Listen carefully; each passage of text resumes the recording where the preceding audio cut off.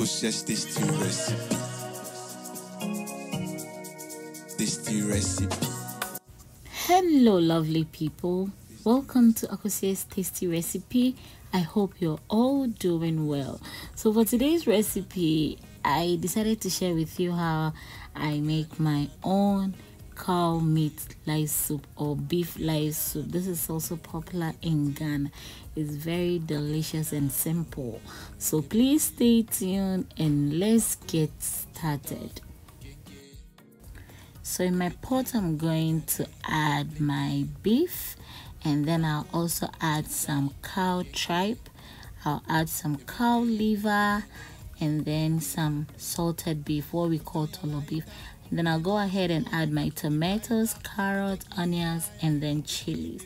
Once everything goes in, I'll just go ahead and add normal tap water, and then I'll cover and then boil this for 10 minutes.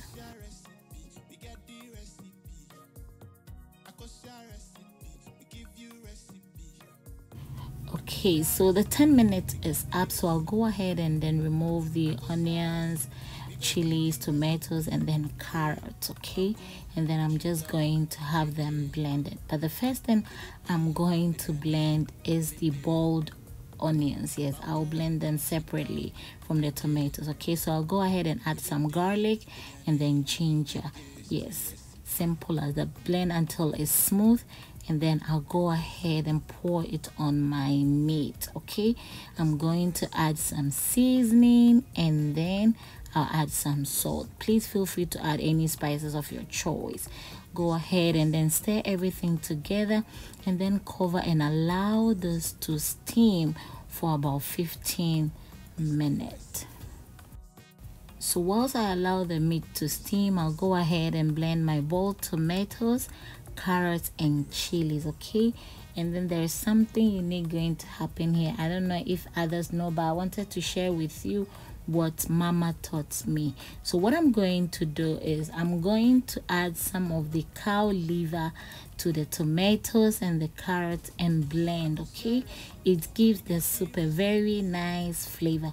So the ones that I added to the meat earlier that it's cooked, I'm just going to add about 2, and then I'll go ahead and add tomato paste and then water and give it a blend until it's smooth. Okay, please do check the description box for the correct measurement of all the ingredients. So here is my blended ingredient.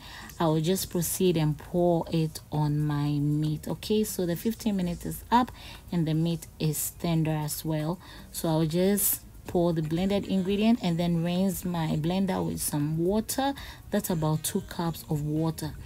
So with the water, it all depends on how thick you want your soup. Okay, I think mine was too thick, so I went ahead and add extra water and then stirred everything together. I tasted my salt and my seasoning, it was all okay. So I will just top up with some extra chili, that's optional, and then I'll cover and allow this to cook on low flame for 40 minutes.